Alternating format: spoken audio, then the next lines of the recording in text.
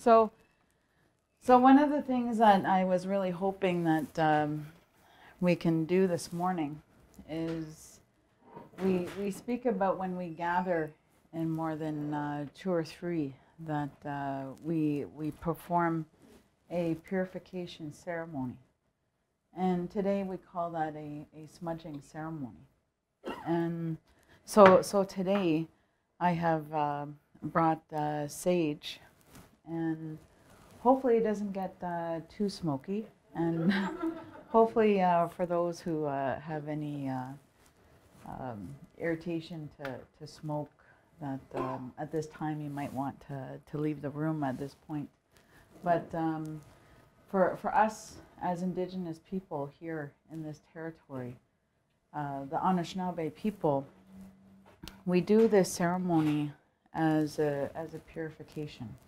And the smoke we put over our heads and our body, and the whole intention and purpose of it is to not only purify our spirits. Okay, for us, our major philosophy is that we are spiritual beings first.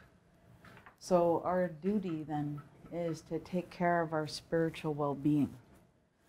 So this is for us is one of those ceremonies that we do to take care of ourselves. So when we talk about self-care, when we talk about a holistic approach, this is one of the ceremonies as to how to take care of your well-being. So for us, this is very important. When we talk about a holistic approach as well, is for physical attributes to smudging with this particular medicine. It allows people to share. So to engage in discussion, in thought, in feeling, but also when we speak of what we describe as the Chiba woman, and I'll hopefully explain a little bit more later, that it's a very important concept for us. The other aspect is the mind. So for a lot of us, we use coffee to wake up in the morning and to be alert. And for us, when we smudge, that smoke automatically makes us alert. And that's the point of the smoke, is it is one of the quickest ways to consume a medicine. So we tend to focus on pills or fluids or ointments like creams or lotions. Another quick way is to inhale the smoke. So for us, this is very important when we talk about our well-being and the needs that we need to do for us as human beings.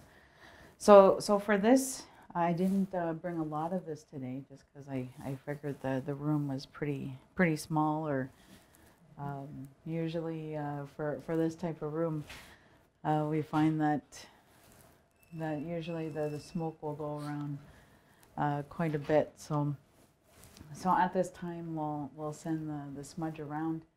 And for those who are able, that we ask that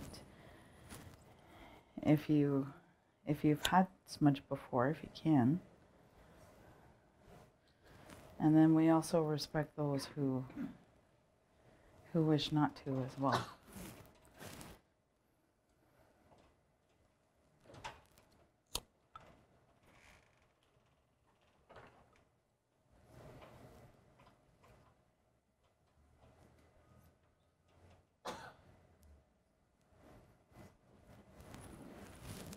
Can I ask Miriam to take this around, please? Just walk around the room with it. Yeah? Yeah, there's a lighter too if you need to light it again.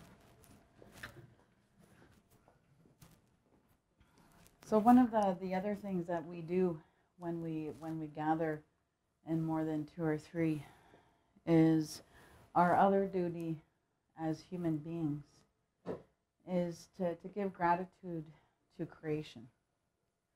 And this is usually said in our language, and I'll do this at this time. Bonjour, Megazi Dodem, Awido Kaza Bajgo Indigenous, Wasaksang Nadonji, Giwe Nzibi Nadonjaba, Jamanma Gay Podwadmin down. Chimegwach can gay go gajak tot, Nishan Gijgat, Chimegwach, Atsokan, Atsokanak, Chimegwach Wabanomado, Jamanomado, Benchmark Mado, Giwan Mado, Chimegwach Aki, Chimegwach Niki Beneshi, Chimegwach Majikan, Chimegwach Mashomas, Nokomas, Mananabojo, Ninwambe, Swambe, Nishode, Shakaka, Mamagwaswa, Nishnabe Suck. Chimegwach Menobamadzawin, Chimegwach Dwevagan, Dwevanak, Poagan, Poaganak, Sheshagan, Sheshanak, Torokam, Torkamak, Chimegwach Boaman, Boamanak, Chimegwach Dodem, Dodamak. At this time, we give our acknowledgements to the one who has created everything and everyone for this good day. We also give our acknowledgements to what we describe as the beings of the four directions. And for us, this is a very important concept in our teachings as Anishinaabe people. We also give acknowledgements to the many beings that have come before us. And I'll talk a little bit more about these beings later. We also give acknowledgements to what we describe as Minobamadzawin, that this is a good way of life. And we describe this for us, that we have many tools that we carry. And so some of these tools are here, our drums, our pipes, our shakers, and other items that allow us to do this work. And we also describe that these tools allow us to attain and maintain this good way of life. So for us, when we give acknowledgements for these things, that we ask that we can do this in a good way, in a kind way. We also give our acknowledgements to what we describe as our head helpers. And for us, we may see them or we may not. And this is what we give acknowledgements to, that we've all come here for a purpose, a reason for being, or a goal, or a hope, or a dream, as to why we've come on this journey. So we also give acknowledgements as well to what we describe as our Dodem, Dodamuk. And for us as Indigenous people, this is a very important concept, as when we talk about who we are and our identity. And I'll be also mentioning this a little later as well. So all these things allow us to have a good way of life here. And this is what we give our acknowledgements for. When we also gather here, that for us as an institution, that we are very grateful for the opportunity to be able to work on this territory. And for us, when we give land acknowledgements, that this is a very meaningful act for a lot of organizations now across the country and around the world. And so this is for us here at U of T, that this is when we talk about our land acknowledgement, that it is to recognize and give that gratitude and respect to the nations that are here, and also the original nations that were here at one time.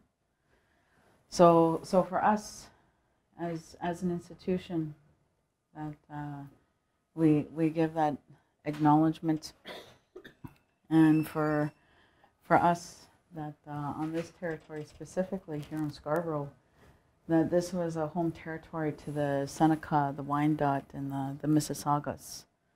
And for us here, that the Mississaugas were a nation that are part of the Ojibwe.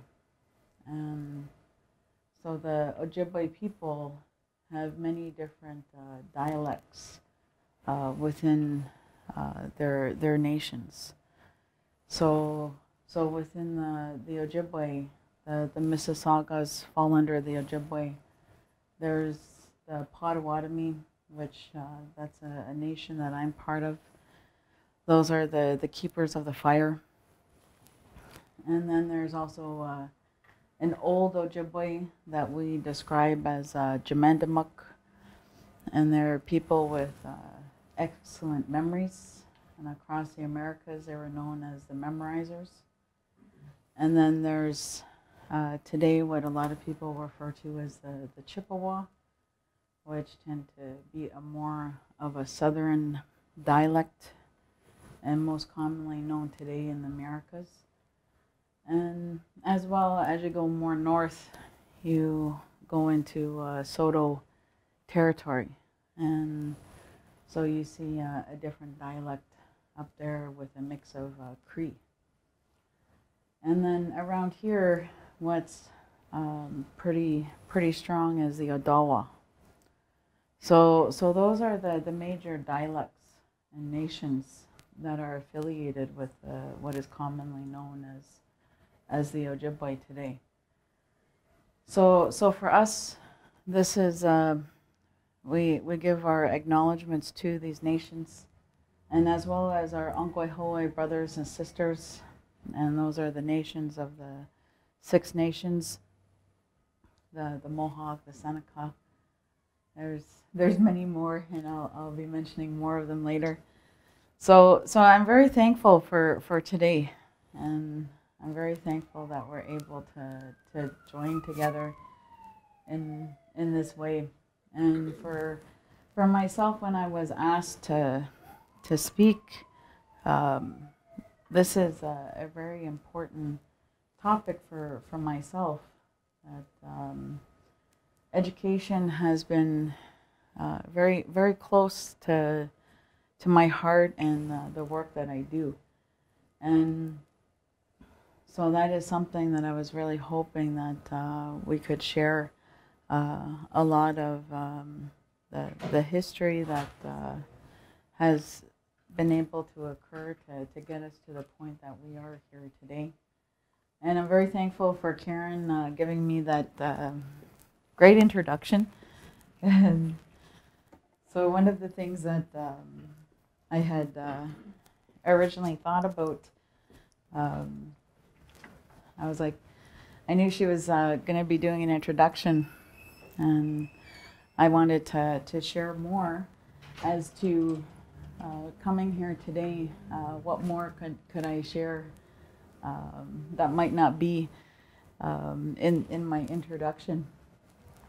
So I guess some background about me.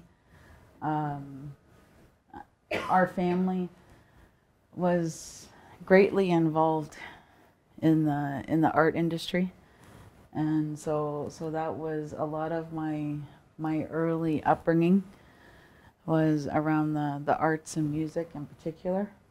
And one being was Norvell.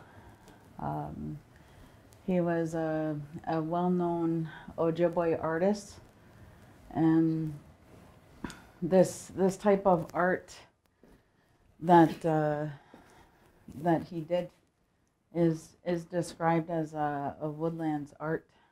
And so for us, when we talk about our people having permission to share this knowledge, he was one of the ones that had received permission from elders in his territory to share this knowledge. And I'll go more into the teachings about that later.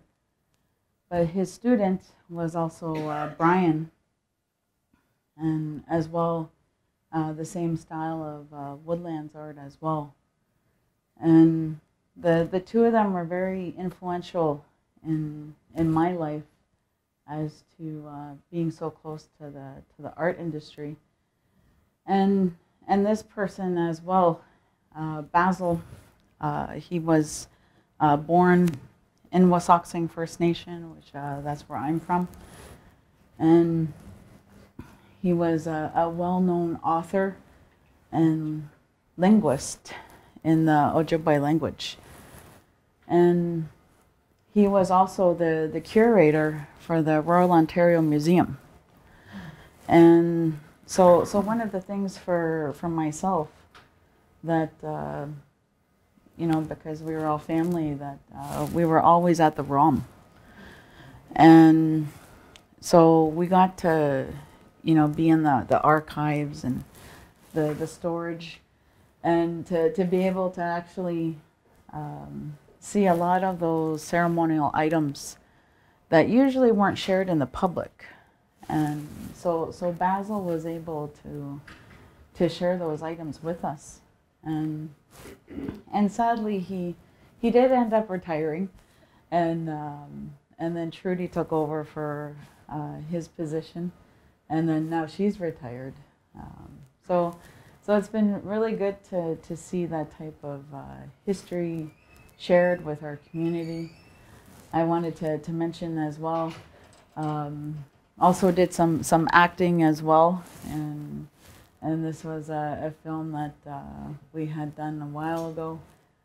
This was with W.P. Kinsella, and this book, for those who haven't read it, it's a fictional story, but it was a very powerful story as to giving insight as to Indigenous communities. And so you see a lot about the, sadly, about the issues that a lot of Indigenous communities face as to addictions and poverty and racism, and sadly about murder as well. So a lot of different issues as to what a lot of Indigenous communities face. So for this, that was one of the reasons why I supported this film, what actually occurs in our communities. And then, like I said, used to do a lot of writing, and so I had advocated back in the early 90s as to I wanted to see more Indigenous women published, because at that time there was very few Indigenous women being published. So a group of us had gotten together, and so this was the first of many series that we had started back then. So for us, it was an achievement to be able to start a lot of the careers of current writers that are still writing today. And then for myself, been dancing quite a long time, and I guess on your left is some of my cousins, and then on my right, this is my son and I, and he has a big bear as his outfit. So this is a picture that we had done together. And then as a singer, like I said, I grew up with singing and dancing and around the arts. And we had started Anishinaabe Singers back in the early 90s. And after that, then we started Daughters of the Earth. And both groups, we traveled across North America, and we would do and perform at different schools and functions. And so it was, that was pretty much the beginning for myself as to speaking in public and going to lectures and and doing performances in a public setting. And so for me, this has been a long time as to being in a public setting and talking and doing this. So for myself, with education, one of the biggest things is always the discussion of history. And one of the things that is most commonly told to all of us is the Bering Strait theory. And this is something for us, for many Indigenous nations across Turtle Island especially, that we don't believe in this theory. So for us, this is the sad thing for us in Canada as to the Indigenous rights, especially when we speak of land entitlement, is there's a word in Latin that describes that this is no man's land. And this is sadly for us, when we do any of our treaties or land negotiations, that this is probably the biggest term that sets us back. And this is something for us as when we come into negotiations that we tend to find this is the biggest setback. And then from that is described as the doctrine of discovery, and then the concepts of possession. So this is for us, these are our two main areas that sort of implicate one another as to, because the concept that we don't own the land, then how can you then possess it? And if we were not here based on the Bering Strait theory, then the whole notion then validates the doctrine of discovery. So all these issues complicate one another when we talk about Indigenous rights. And this is one area that for us, we still face today. And this is one of the things that when we talk about a passage of time, that this is the unfairness in our justice system. And this is one, how it was explained to me was actually through my parents. And it was actually through my father. And he said, there's one thing I have to teach you. And he says, the treaty that we're under is one from 1850. And he says what that means is, he says, because of this clause of the passage of time, is you need to know how to function back in 1850 in order for your rights as an Indigenous person to be valid. And he said, if you do not understand or function as an Indian from 1850, then you have no rights.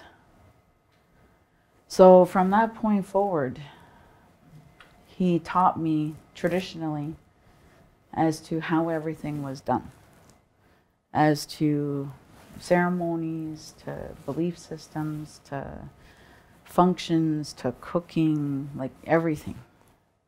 And that was the reason why. As a Canadian, you're not stuck in 1850.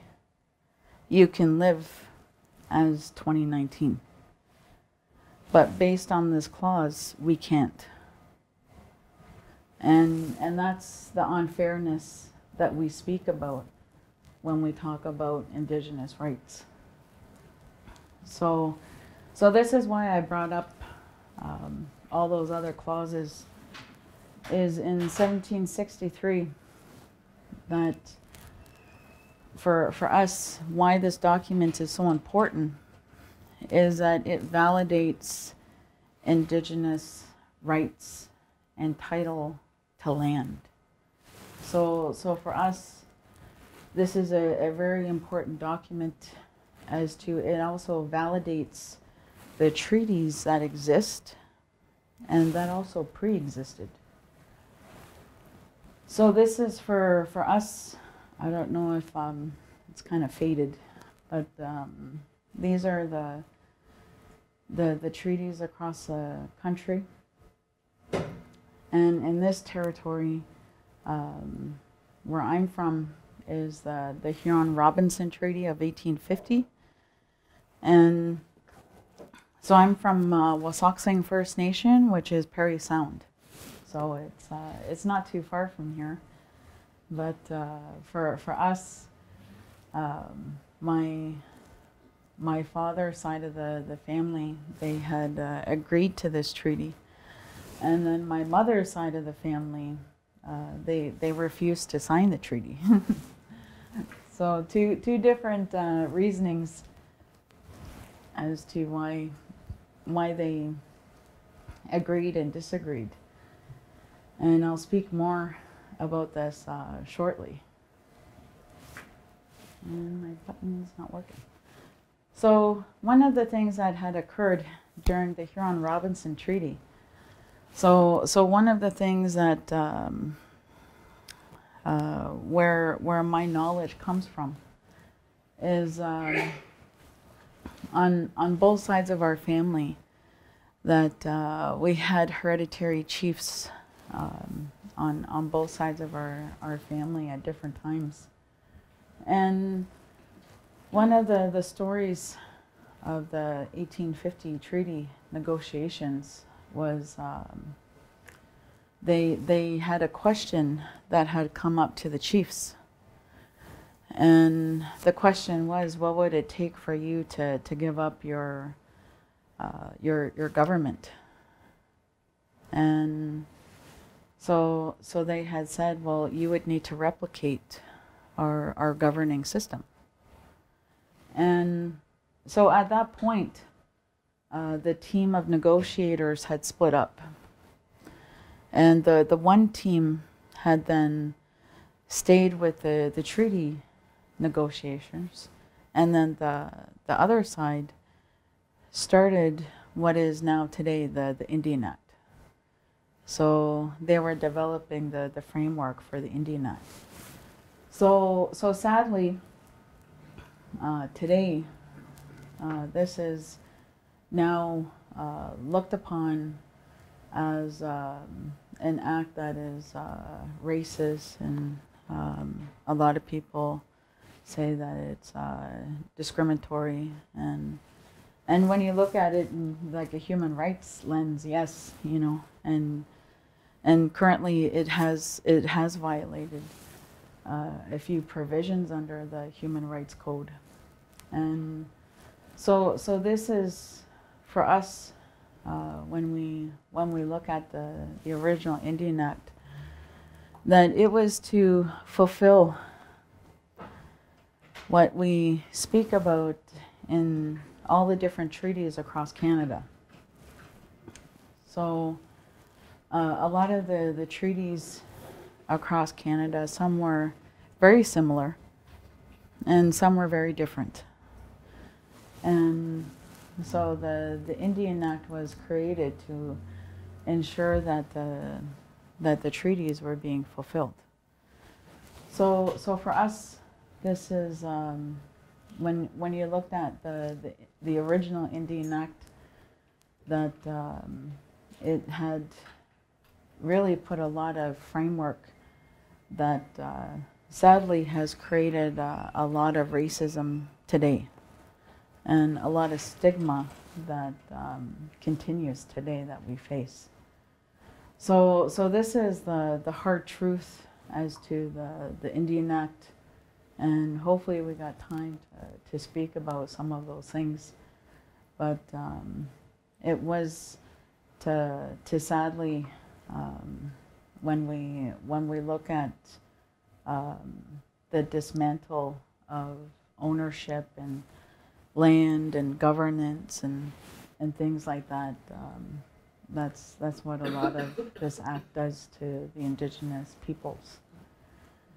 So one of the things that it also does when we talk about reserves is that it sets aside land in trust. And so this is one of the hardest things for a lot of Canadians to understand, is that for Indigenous peoples, that then we don't own the land. And so this is one of the hardest things, is then looking at that concept of ownership. And this has been a continuous challenge to the Indian Act. And sadly, it's one of the hardest things today, as to when we talk about the differences, meaning that when we talk about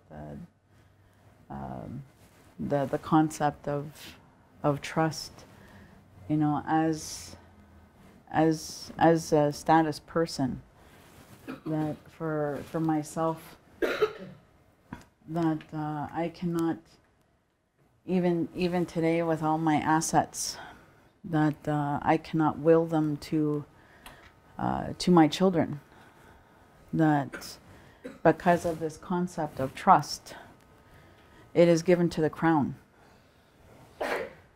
So this is one of the hard things today, is as a status Indian, that all my assets go to Indian Affairs. So that's the sad thing in all this, is a lot of that still continues today.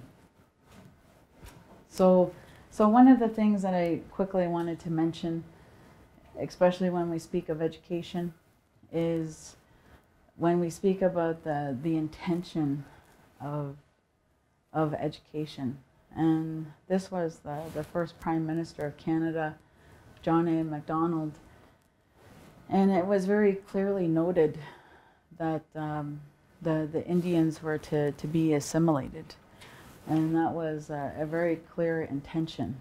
And this is what started the residential school era. And this is sadly, for a lot of Indigenous peoples, have traumatically been impacted by the effects of residential schools. So all those little dots are all residential schools that were across the country, and sadly the last one closed in 1996. So like even one of our kids went to one of the last residential schools. So this was, a lot of you might know, Duncan Campbell Scott, and this is again another quote about Indian residential schools, and this is for us. We were seen as a problem of Canada.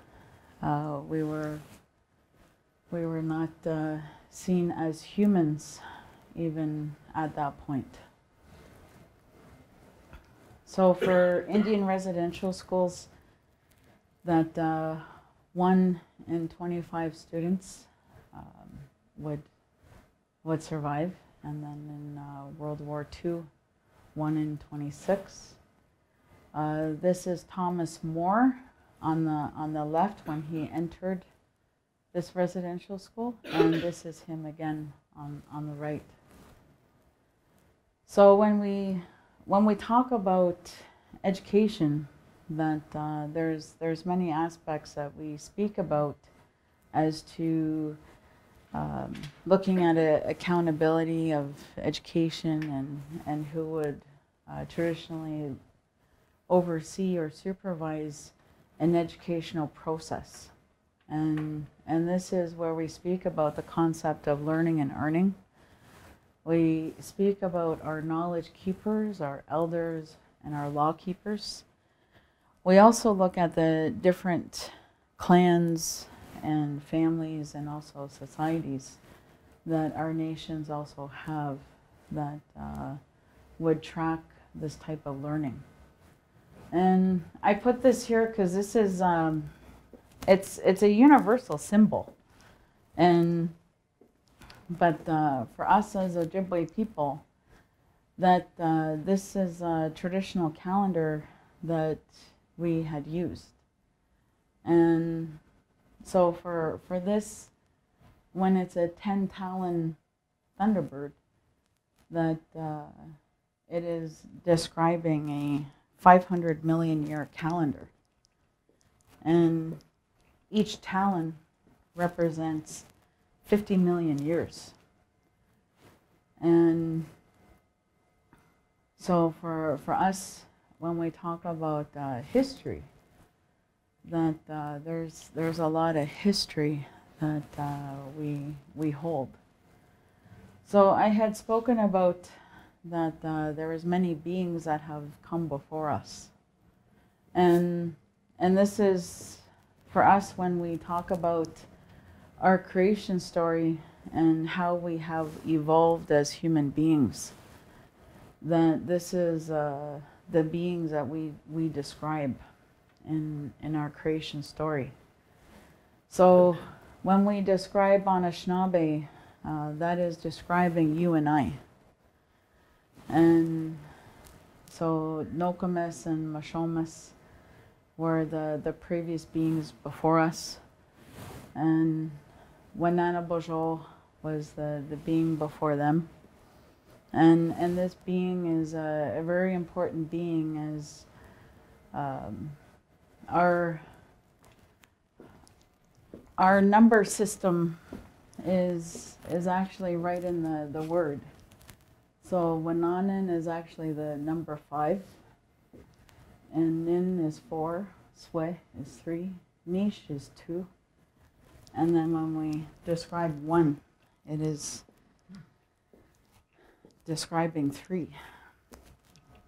So for us, when we talk about these beings, that this story alone goes back about 65 million years of time. So for us, when we talk about our evolution as human beings, it's a long story. So just quickly, that when we talk about our creation story as Anishinaabe, that we speak about what a lot of people describe today as the mind, body, spirit. And for us, that last component is describing the laws. And we describe the laws of creation as there are great laws, and the great laws is what we describe as Creator's laws. And then we speak about our universal laws, and that's what governs the universe. And in our teachings, our universe is really big. And so there are different laws that govern the universe. And then when we speak of natural laws, the natural laws are specifically to this earth. So we only have our earth itself. And then the tribal laws describe the laws of our nations. So for these, that's what governs us then as human beings. So what makes us up as a human being is that each of us has a spirit, each of us has a body, each of us has a mind, and then what we describe as the Chibuwamin. And this is what emanates from us. So this is what activates when we're born, and then it deactivates when we die. And this is what they describe as the process of death, is these 4 coming together as one. So for us, when we talk about our governing system, And this is why in the beginning of this presentation I had mentioned that for a lot of the reasons for doctrine of discovery is that we did not have a governing system or laws. And so this is sort of what I was hoping to share with you in the next few minutes, is that the nations here on Turtle Island had many different laws and many different treaties amongst ourselves. So, so the Ojibwe, so this is what I am, and the Haudenosaunee, so the people of the Six Nations, that we historically fought for a very long time. And so one of the things that we had agreed to different treaties with the Haudenosaunee, and so this is one of those treaties, and that is the two-row. And the two-row was used by the Six Nations with many other nations. So it was used with the Dutch, it was used with the 13 colonies, and it was also used amongst other indigenous nations within North America. And so when we talk about the two-row, that the one purple line is describing that nation of the Six Nations, and then the other nation that they are in treaty with. So whether it's Ojibwe or whether it was the Dutch or the 13 colonies, but the concept is that we would respect one another's laws, and we would not interfere with another nation's laws. And so this is what, for us in this territory, so the Beaver Bowl Treaty is one, and this is, as Scarborough, this is the treaty that governs Scarborough, is the Beaver Bowl Treaty. The Beaver Bowl Treaty was basically from here almost to Ottawa, to Lake Ontario, and then some nations would say as far as James Bay, and then others say to pretty much just north of Sudbury, and then some would say less, meaning that it was around the French River where the dividing line was. So there's different stories as to the actual mass of the territory. But the Beaver Bowl, so this was seen as the bowl, and that was seen as the spoon. And the concept is that this territory was seen as a wealth that one nation could not keep it to itself. And so there was always a lot of fighting going on in this territory.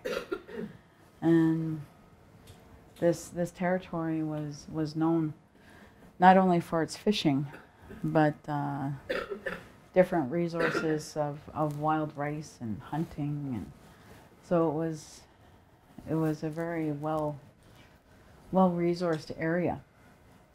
So this was for us when we agreed to this treaty, was that we would not fight in this territory. So this was an agreement that was made amongst many different nations, that when we would enter this territory, that we would not fight. That when we would enter this territory, that we would understand that it was used for gathering resources that our communities may need. So this is one that a lot of the nations uphold. And for us as Ojibwe people, our governing system has a creation, has a structure, privileges, roles, responsibilities, a governing system as to how it's developed and the risks, and also how it's managed. So for us, this is how the scroll looked originally, and there was originally 5, and in our scrolls, when a being was upside down or sideways, it was seen as it was dead. And so only the 5 survived. And then when we talk about the different privileges that we speak of 5, so for a community to be able to have a good way of existing, that you need the first 4. So you got to have providers, protectors, leaders, and healers. And once your community is functioning with those 4, then you're able to learn. You're able to grow. And the concept of innovation and change is impossible.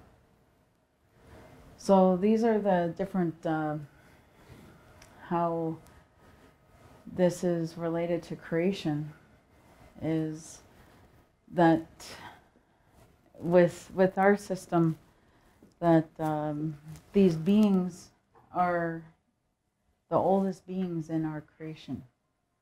So meaning out of the reptiles, one of the oldest reptiles are turtles. Out of the birds, the oldest reptile is the crane, which goes back about 70 million years. So that's part of the reasons why these animals were chosen. And based on the territory, meaning the abundance of those particular animals, they would then be used as part of the clan system. So how this would work is, I've said that I'm part of the bald eagle clan. And so because it's a bird, it would fall under the cranes. So that means in all of our teachings that I was raised with first, that they were all based on leadership and governance. And so for us, that's the concept is those are your first teachings. And so our clan system it would maintain those laws that I'd spoken about. So the great laws, universal laws, natural laws, tribal laws. And it would also teach you about the morals of the clan, sustainability, give you a place to belong.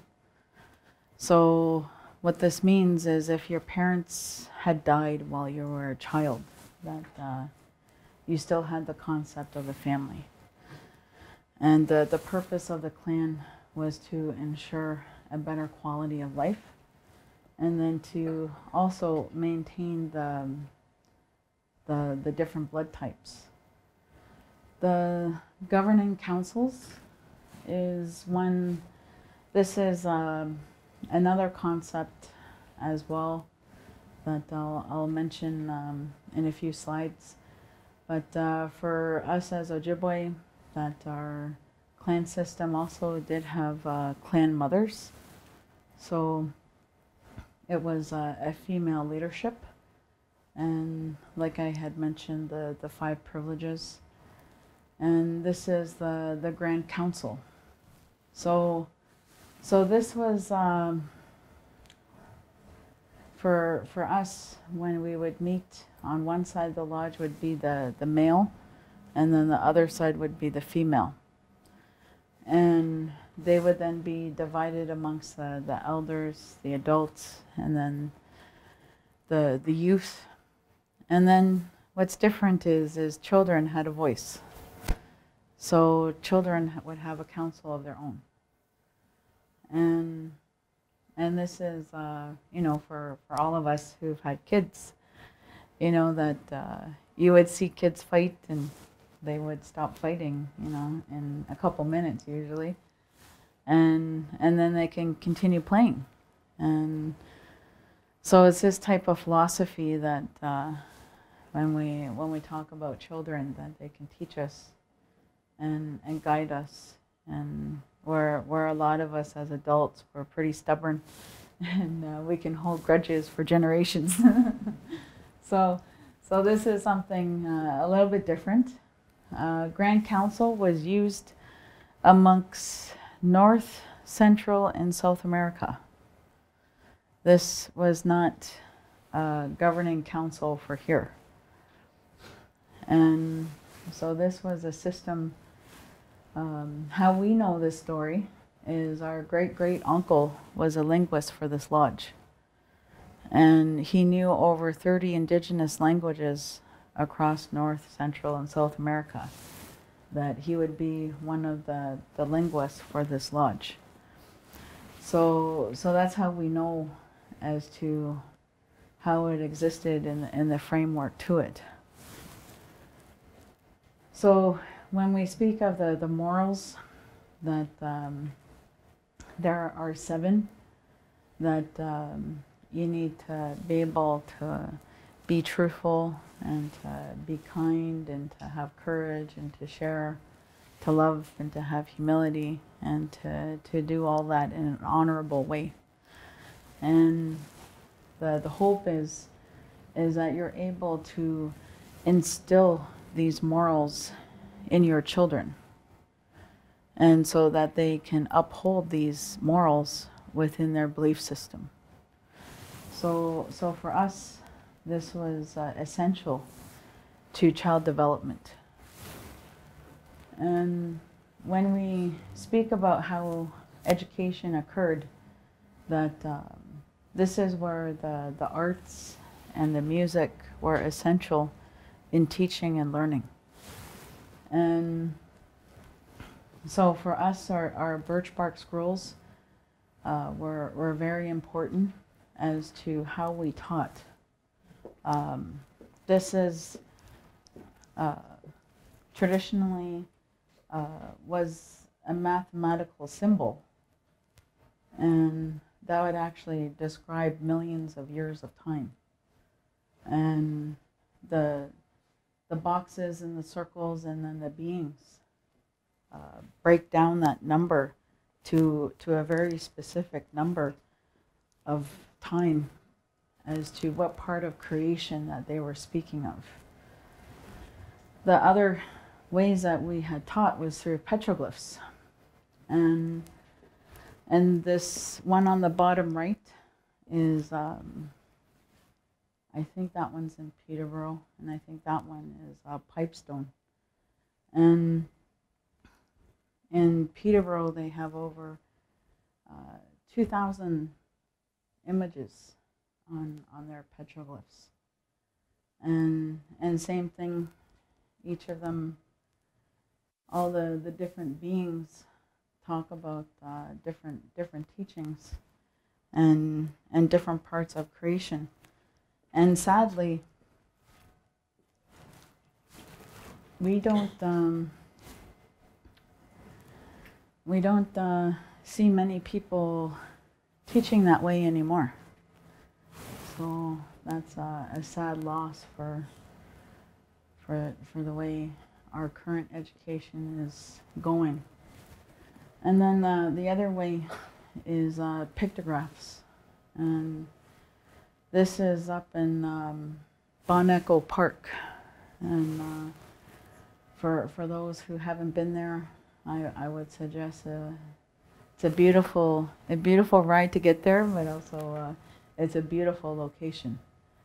And so for us, the pictographs are put on rock faces, and this is for us. There are many of them, truthfully, across Turtle Island, and each of them hold different teachings as to, again, different parts of creation. So this is for us, what brings us together is what the Truth and Reconciliation Commission had started quite some time ago. And this is for us that it's a commission that started in 2008, and the final report was given in 2015. And this is a very important commission for Canada, as to it is the beginning of reconciliation here. And so the hope is that many educational institutions would support the TRC recommendations. And there are specific ones for education and post-secondary. And this is what the presidents from different universities from across Canada had made a commitment in 2016 to support the TRC. And for us here at U of T, we created our own recommendations and been able to successfully do quite a bit of them. So this is part of my work here. Is like I said, I've done many things in my lifetime, but like I said, education has been my passion, and I have volunteered on many different education committees on college and university levels, and been the chairs of a few of them. But overall, probably 20 years of being on those different committees and seeing different educational initiatives and programs and services delivering to Indigenous students, mostly here in Canada. I've done some work in the United States, but mostly it's been up here. So this is what has partially brought me to U of T, is the implementation of the TRC and their work plan. So this is for us. It has driven a lot of the work that we're currently doing here. So our hope is that this year we can provide a good report as to, you know, some of the successes that we've been able to do this year. When we speak about other universities across the country, that the first Native program that existed was actually at Trent University, that started in 1970, and they were also the first to also hire Indigenous faculty, and I'm also going to say too that they didn't need degrees like we require today. So meaning if they were knowledge keepers or you know, had that commitment to education, that they were brought on as faculty. And most programs across the country have Indigenous counselors, and then they usually have some type of coordinator to coordinate events and activities for their particular university. So this is what's common today that you see. The other common thing that you see that's pretty popular is powwows. Most universities today have them. There's very few that don't have them today. And for us, you know, this is some of the things I speak about as to what makes us unique as U of T. And this is what we speak about is what we're facing is, sadly, our Indigenous people are not succeeding in the current education system. And so that was one of the first questions that were brought up to me, was why aren't Indigenous students succeeding? And so I had actually went back to the elders and had asked them, And back then we all sat down. And so there was that conversation going on. And then simultaneously that for us as a family, our family carries different prophecies. And one of those prophecies speak about knowledge, and particularly our knowledge. And that it states in there that we're not to share knowledge until 2000. And so this is, for us, when 2000 came, I had asked my family, I said, well, 2000 is coming and would like to begin sharing this knowledge. And so they said, go, you can go do that. And so at that time I had approached U of T, the School of Medicine, and sadly I got declined. And they said, we got too much curriculum, and so I was in the hallway and one of the students had come up to me and said, what happened? And so I told them, I said, this is what happened. And they said, well, we're part of the student association and we would like you to speak. And so that, from that point forward, they had introduced us to the Native Student Association, and together they started coming out for ceremonies.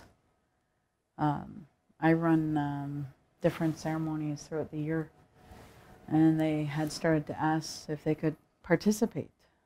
So we welcomed them to come. And so that was 19 years ago now.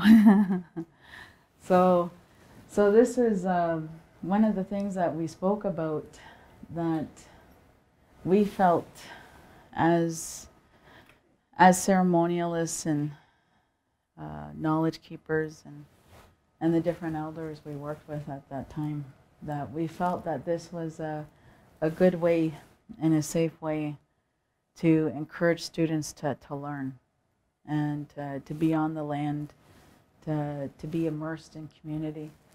And it was a safe space for them to feel comfortable. And especially we found that a lot of urban students don't get like a bush experience. And so this provides that opportunity. And so for us, we run this twice a year. And like I said, this is one of the highlights that we do. What I would like to see in the future is to have more ceremonial spaces on campus. So to see more teepees outside. This is one of my ceremonial lodges. This one's 64 feet long, this one, and it's quite wide. One of the organizations that we work with is Native Child and Family Services of Toronto, that's located downtown on 30 College Street. And they had asked us, can we replicate your lodge? And I said, sure. So they brought out their architects and they made all the measurements, and we designed this.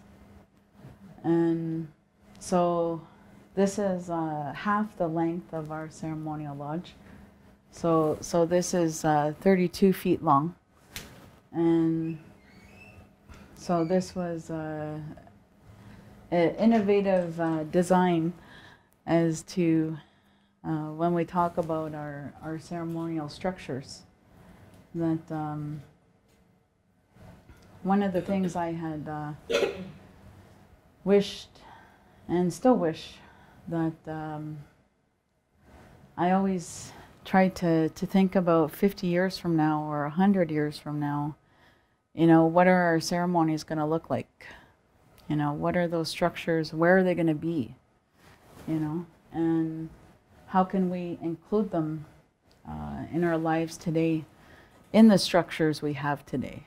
And so that was one of the, you know, the questions I had asked when we were designing this is I wanted to ensure that children, you know, even if they were brought up in the city, that they could still have an authentic process and opportunity that they may not get like 50 or 100 years from now. So this was one of the structures that we worked with, and quite happy with how it works, because this is a traditional structure, and sadly it's saplings, and you know, those are not too common today. So for us moving forward, you know, we got a lot of work to do. For us as Indigenous people, we speak about our duties that we need to uphold on both sides, not only the Crown, but us as Indigenous people as well. And there's different cases that support Indigenous rights that have been very good so far, as to the Dalgamak case, as to being able to look at title and oral tradition. When we look at different methodologies as to how we taught, traditionally it was oral tradition. But I also shown you that we also had different scrolls and Slavics that really supported our ways of teaching and learning. And I had mentioned these earlier as to who was accountable for this knowledge. The problems that we face today is we have many nations across the country, and so there's many different definitions that a lot of us might not be too familiar about. And that's what brings us to, even with Anishinaabe, that even with Anishinaabe, it's describing that we're human beings, we're good beings, we're water beings. Our language is very descriptive. So I was really hoping to show that with all this, that this is the real risk with the concept of Indigenous, is we like to group people together. And that's the hardest thing today, is that we're quite diverse. So the hope is, like I had mentioned, the prophecies that for us in our teachings, that we have the 8th prophecy, and for us it means that we're allowed to share now our knowledge. And the hope is that the TRC is the first step, you know, when we talk about reconciliation. And the hope is that our future generations will be stronger, they'll be healthier, and hopefully we can move forward in a good way together. So this is thank you, and miigwech. Thank you for listening. That it was very great to have all of you here, and I'll invite Karen back up here if she's still here, and we'll take some questions. Miigwech.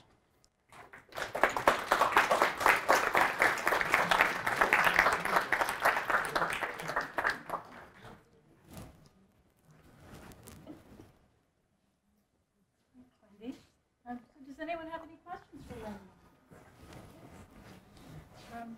It appears to me, in my ignorance, that there's always been a bit of a one-way street between the government and the Indigenous people, with the idea that non-Indigenous people feel that their way of life is very superior, and therefore there's nothing to offer from the other side.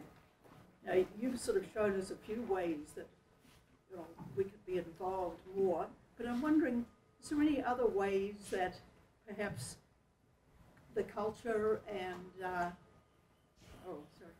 there any other ways that the culture and all of the wonderful things that your beliefs have could be incorporated, or we could perhaps listen more, make this more of a two-way street?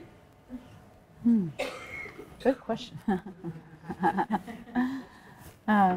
What we described this today, and with the TRC especially, is the concept of the concept of allyship, and this is for us probably the most important concept is understanding the role as to being a good ally, and this is something that we hope that that both sides, so meaning as Canadians and as Indigenous peoples, that both parties will engage in one another in good relations, and that's something that, for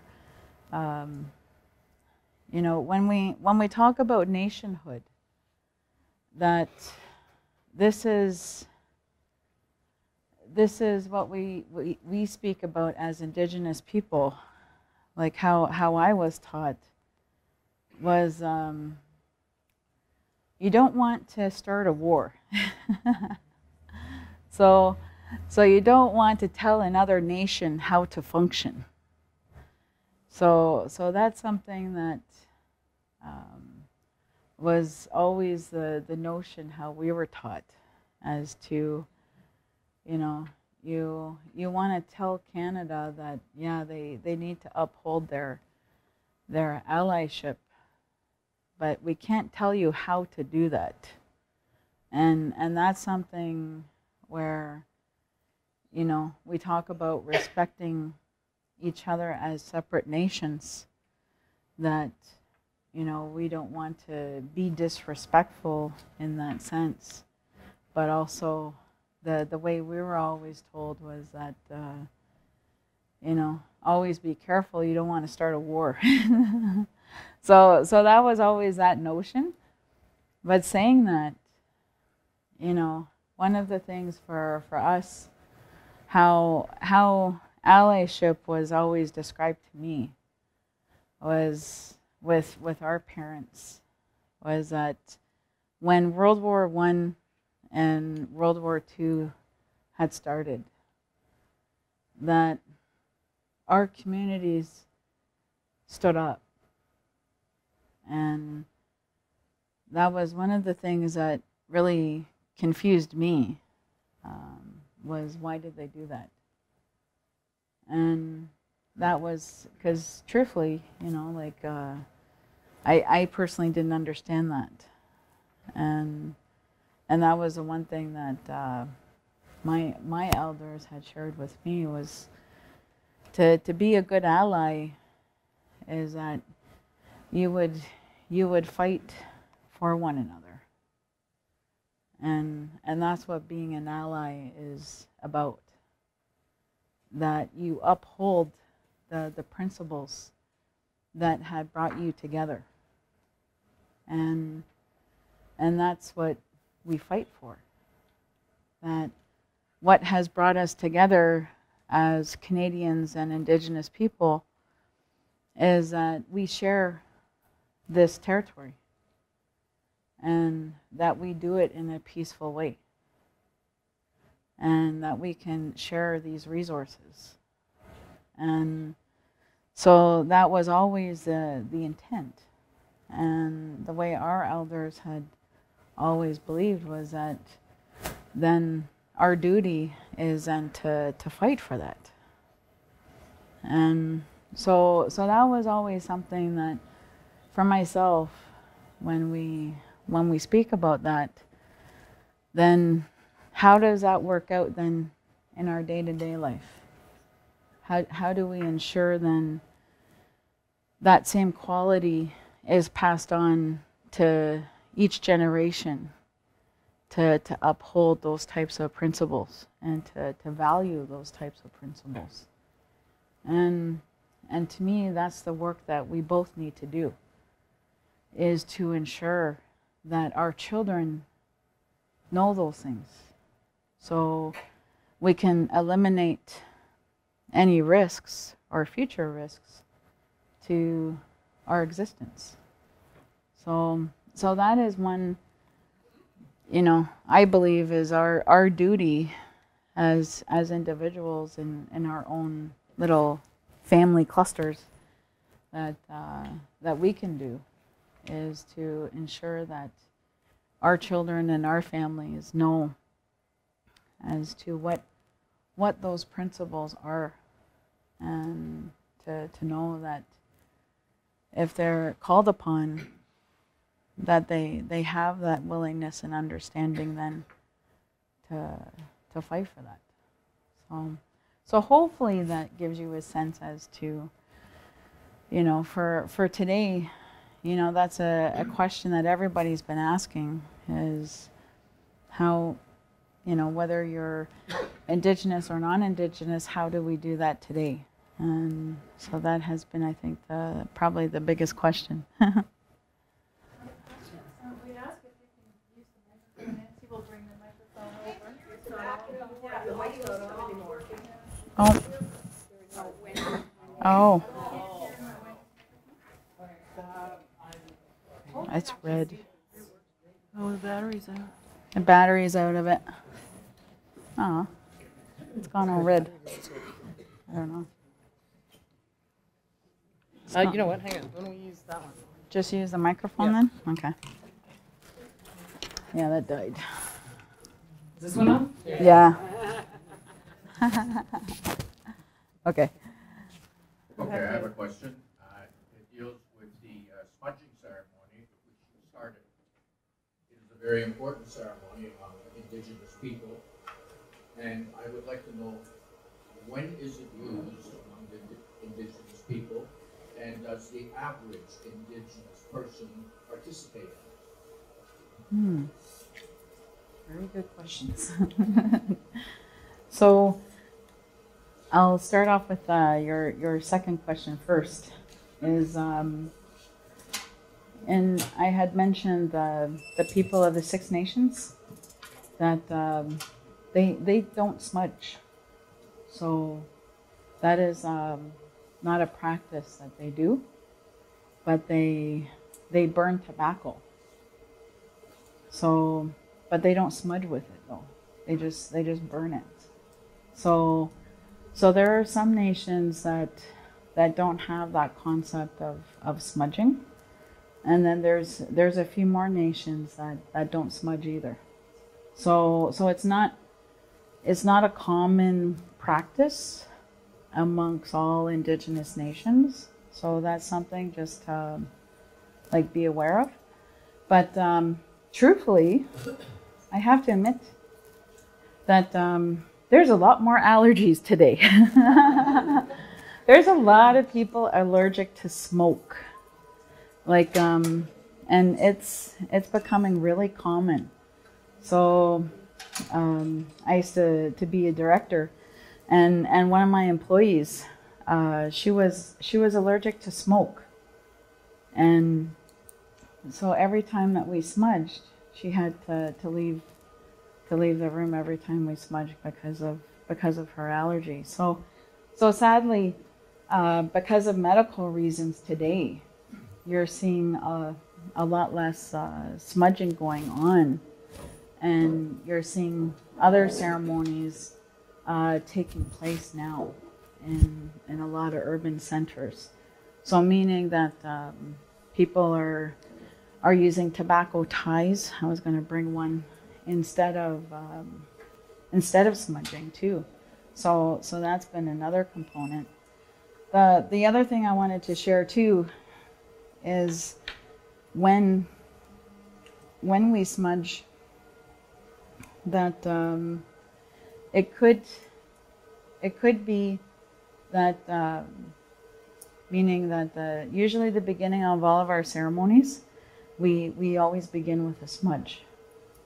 And the concept is that whenever there is grief, that we are to smudge. So say that that somebody shares a personal loss and they start crying. Well, we would smudge.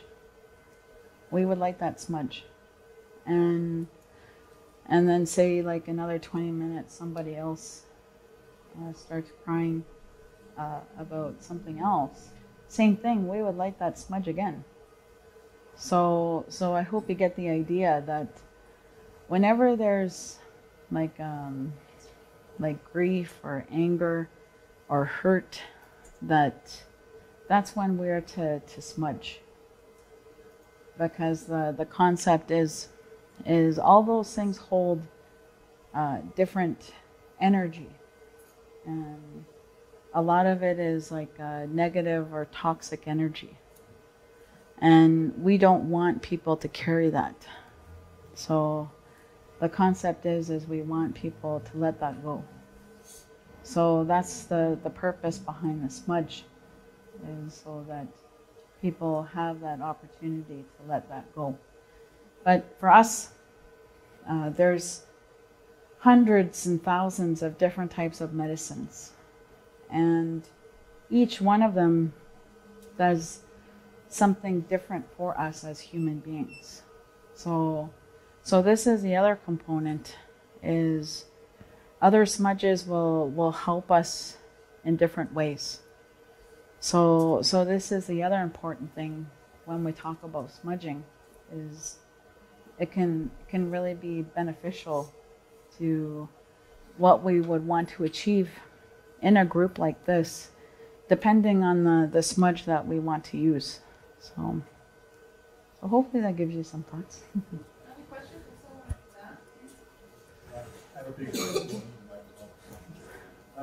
Thank you very much. That was very moving. I really appreciate your comments. So, it seems to me that your title is an elder, that there's a tremendous respect for the elderly within your group, which I think is really nice. And I know the older I get, I realize the best teacher I've ever had is time. The older I get, the more I learn, the smarter I get. And I contrast that with the pop culture notion of youth today, this worship of youth, you know, forever young, forever 21, anti-wrinkle cream, and everybody's going to stay young forever. And isn't that great? And I'm thinking, well, maybe not so much. I'm not so sure about that. So I guess my question for you is, do the Indigenous youth feel the same sort of pressure to worship youth? And if they do, how do you maintain the respect for the elder that is so important and central to your survival? Another good question. I would start with when we talk about our youth, that this is a group that currently, that not too many of them have much experience today with elders. This is probably the sad component as to the state of our communities, is the livelihood of our elderly population. I'll give you the example with our family, that sadly in our community, that they usually don't live beyond 50. And that is for many different reasons, as to poverty, addiction. But sadly, it's the chronic health issues of diabetes, and currently it's cancer. We're almost seeing 100% issues in people over the age of 50 that are dealing with multiple issues, and they're chronic health issues. So this is our concerns right now, and especially in the next few years, is, you know, with this aging population, how is that going to affect the community, and especially when these are to be our teachers, that we might see a big gap, you know, in this relationship. So this is the sad thing, is that state has really existed in our communities for quite some time. And so that notion of having a relationship with elders isn't too common today. This is one of the things as to the other reason why I have really committed myself to education was probably about a decade ago that we were doing an award ceremony for post-secondary, and we had about probably about 200 students in post-secondary in the room, and we had asked if they were all graduates, and they all raised their hands, and then we had asked, well, were any of you taught by your elders? And not one of them put up their hands. And that was devastating when I saw that. And so to me, you know, we're in a crisis as to that relationship between youth and elders. Is you're not seeing that enough, you know. And this is the other reason why, like, I'm really hoping the current education system will continue to support elders in particular, is that relationship will still continue, you know, and still exist.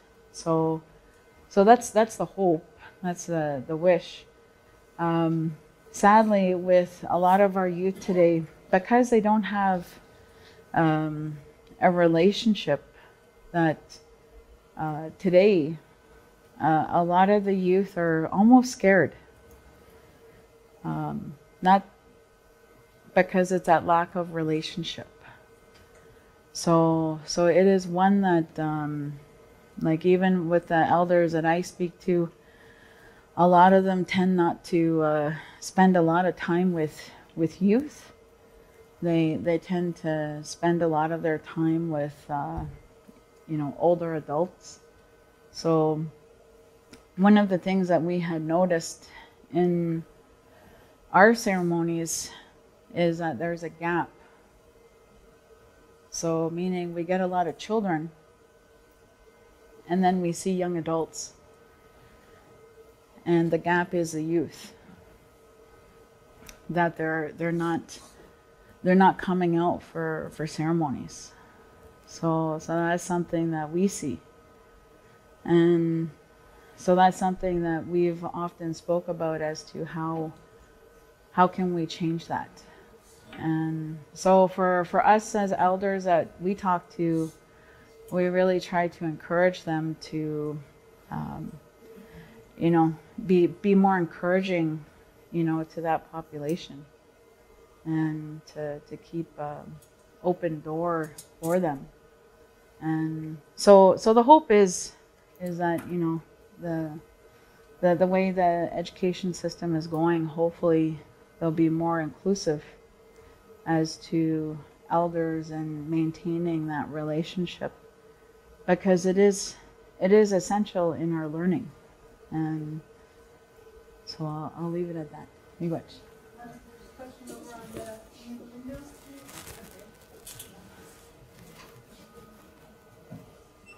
When we, Hey. yell enough. When we consider ourselves as not myself, okay, not Indigenous. Let's say you talked about sharing from 2000. Would you want me to go and share what I have learned today? even though I have no Indigenous blood, or put it that way, for want of a better word. In other words, who should do the sharing, and what is acknowledged as being acceptable or desired? Yep, good question.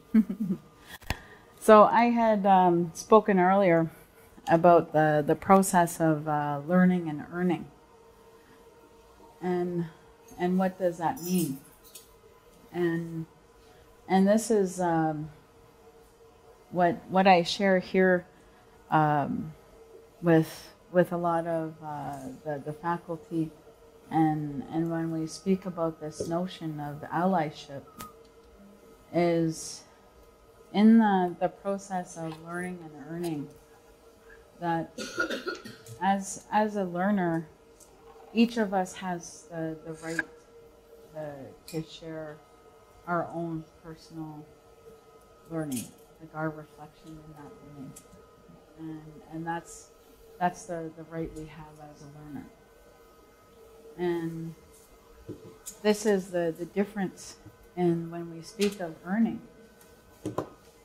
is when you earn the right to teach it, then that's when you can actually share the knowledge that is not from your own personal experience. So that is something that for us, when we speak of earning, is you go through a process of testing. You go through a process of evaluation. And, this is, today, the process of accreditation this is what governs our education system today. And so this is what I encourage people is, as a learner, you do have the right to share your personal, your personal experience, your personal thoughts as to, what you've heard. Like that is your right. And this is what I encourage you as an ally is to share that experience. That is one of the ways that you can encourage your family or your friends as to, beginning this journey of allyship. So I really hope that, I know that cultural appropriation is a big thing that, everybody's worried about. And again, I always go back to that notion as to everybody has the right as a learner to share your experience. Yeah. When it comes to receiving financial rewards for sharing it? Sorry, I left that out of the question, but that was part of the question. I hear what you just said. Yeah. When it comes to monetary rewards for sharing, I don't know if that's the best way to put it. But Well, that's how I would answer the question. It's still from the same context as to actually teaching what you've heard, that you need to go through a process of earning it, and that's the process of evaluation. And usually for us as elders and knowledge keepers, we do have our own processes of how knowledge is to be transferred from one person to the next. And it is a permittable process. It is to be given. So that is the difference in being a teacher compared to being a learner. And that's what we speak about, is to understand where you are in that relationship. And this is where we speak about is the appropriation component of it, is when those notions become disrespected, and that's where, you know, for a lot of our people today, that we see a few people out there that, you know, sadly, this is the hard thing with technology, is there's a lot of people that have learned online today, and that's all they know. And so that's the hardest thing for us as elders and knowledge keepers today, is technology is against how we have taught. And that's one of the challenges we have today that faces us. Question in front?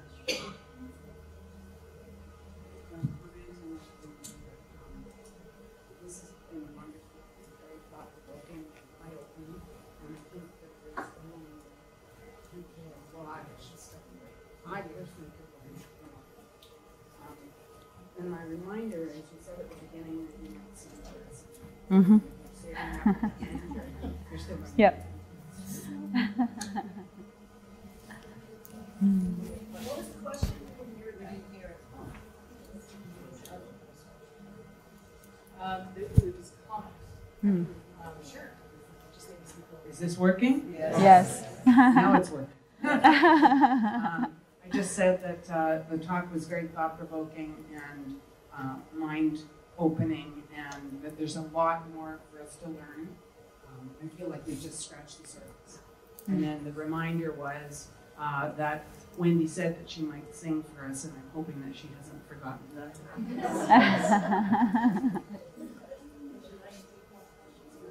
Yeah, yeah. If there's one on the left side.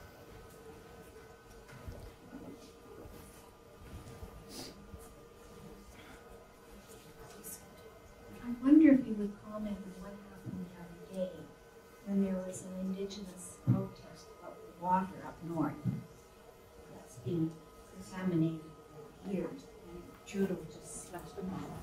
Yeah.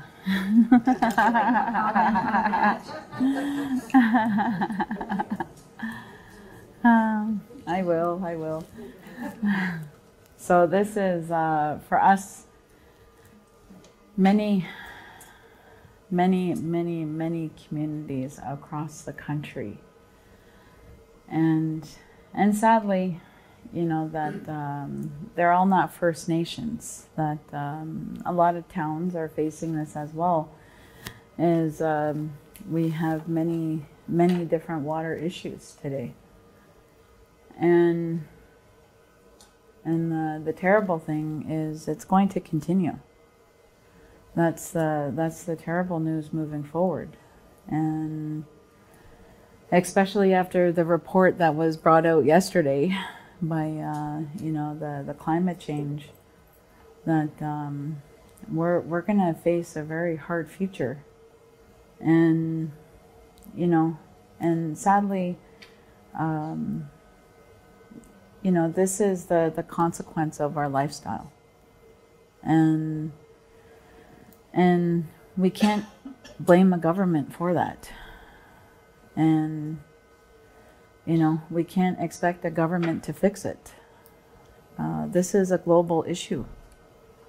And this is, sadly, you and I, we have to change what we're doing. We can't, in that notion, you know, blame a particular government. So that's honestly how I would answer that. You know, like there's a historical amount of issues that have built up. You know, the water quality on First Nations. We all know that. But how to solve it, you know, that's the real question. You know, and I always believe that education, innovation, and research are the answer.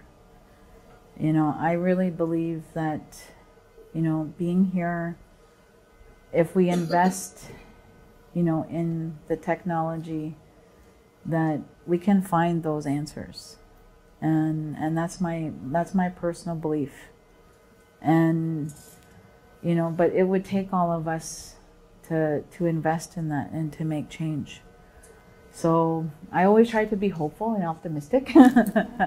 So that's my wish, because you know, I honestly don't want to see 100 years from now where, you know, our children cannot fish, you know, and sadly that's what that report said is, you know, the experiences we all had growing up, you know, future generations are not going to have those experiences, and that's upsetting. And so I think saying that, you know, we really need to think ahead, and you know, what can we do, you know, as individuals to make change. And I think that's the things that we need to think about as to how can we contribute to that. We can take one or two more questions. One over here. Oh, sure. Yeah, just wait for the mic. Thank you, Wendy. Is this on? No. Yes, it is. This has been really, really remarkable. Uplifting and encouraging and Sorry, how's that? Better. Okay. My question is about the concept of having a special day, which has been found that we celebrate Indigenous cultures, First Nations Day, as a public holiday. What are your thoughts around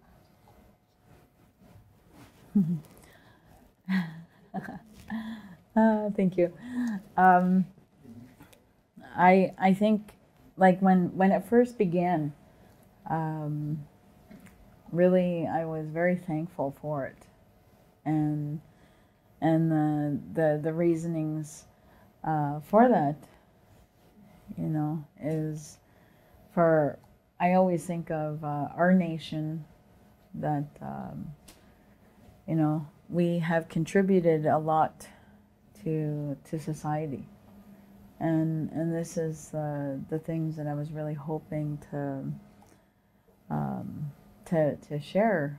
Is there's a lot of things that we do today in society that are truthfully Indigenous, and those are things that they're so ingrained in what we do today that we don't even realize that they are Indigenous things, you know, and some of them are pretty common today that we just don't even acknowledge where it all originated from, you know. So simple things as to sunglasses, you know, that was an Indigenous invention, you know, canoeing, kayaking, snowshoeing, all those things. Most of the sports we do.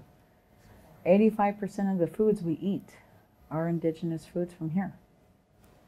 So these are the things that we speak about, is like we, you know, I would always get a kick out of my dad, because he would always say that he's like Canadians are more Indigenous than they would like to admit. and I got a kick out of him, because I was like, yeah, you're right. You know, that there are so many things that we do in our day-to-day lives that we don't even notice today. And so when they came up with that National Day, I was like, you know, it's good, you know, because I didn't realize how many immigrants we have, you know, and especially that we're going to have in the next decade. You know, that more than 50% of our population in 10 years will be immigrants, like new immigrants. And sadly, our history as Canadians and as Indigenous people are not being told or shared. And so that has always worried me. And I believe that, you know, having a national day like that is important to create that type of awareness and advocacy that is needed. And so I really hope that, one, it continues. I have to admit personally that I find that I work more during those days, that we tend not to get a day off. So that's usually what happens on National Aboriginal Day. Thank you. One more question.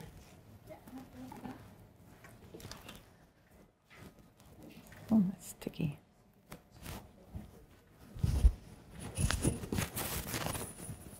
Can you all hear me? Yes. I wanted to ask you about the reserve system, which you touched on very briefly in your presentation, and how it was a creation of the Indian Act. Now, I'm assuming that under reconciliation, we are trying to eventually get rid of the Indian Act. Do you think there will still be reserves at that point? I'm talking years in the future, post-reconciliation. Will we still have a reserve system that's perhaps controlled by Indigenous people, or do you think that we'll be eliminating that idea altogether?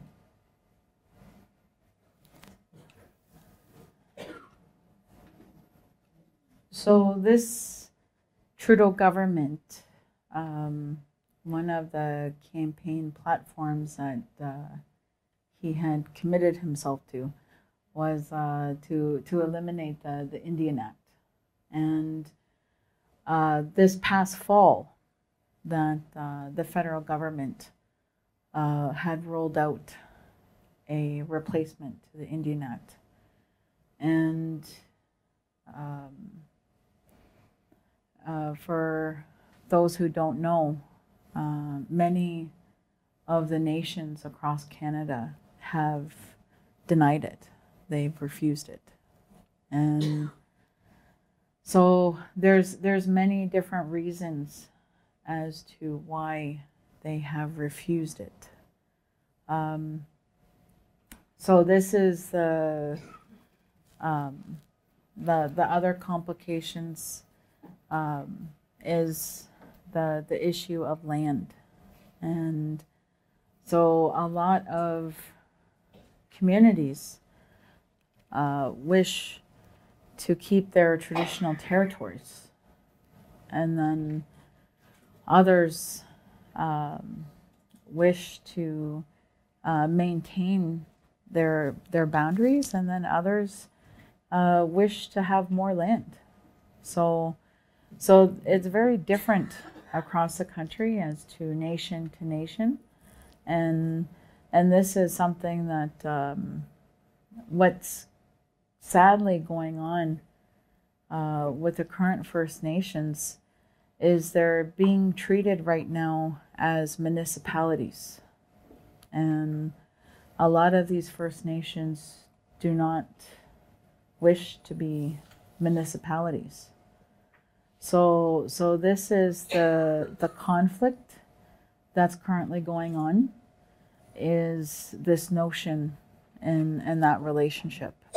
So this is the tough thing that the current government is in, because when you look at a municipality framework, that the majority of the funding comes through the province, and in a treaty relationship, it's a federal relationship, not a provincial relationship. So this is what makes the relationship with the First Nations and Indigenous communities hard, is the different how they want to function can be very diverse, and so the one approach doesn't work, and that's been the historical problem with the Indian Act itself, is we have over 500 different nations across the country, which means that there's over 500 different dialects across the country. And this is the sad thing, is they've chosen one way to sort of deal with all these Indigenous nations. And this is, you know, the hard thing with with trying to have so many different types of relationships is then trying to make them all workable. So that's something, you know, moving forward is definitely going to be difficult. Like I said, the issue of trust, land trust, is the notion that how Indigenous reserves were originally identified within the Indian Act, and that notion has been challenged over time, and different provisions have been granted, and then others have not. And this is the hard thing, is that moving forward with that concept of reserves, I would like to see the Indian Act dismantled. However, the reserve system is definitely one that I think for some reserves we may still see it continue, but I think in some places we may not. That they may take sort of like a municipality format, which is possible. But moving forward, that's a very hard question to say if it'll be just one way or the other, because some of the nations are very, very different from one another as to how they function. So. Thank you very much, Wendy. Mm-hmm. Perhaps we could encourage Wendy to sing for us briefly before we end.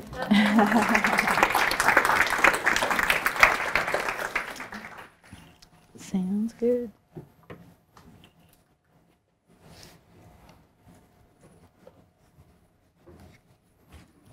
Let's see if this will cooperate with me.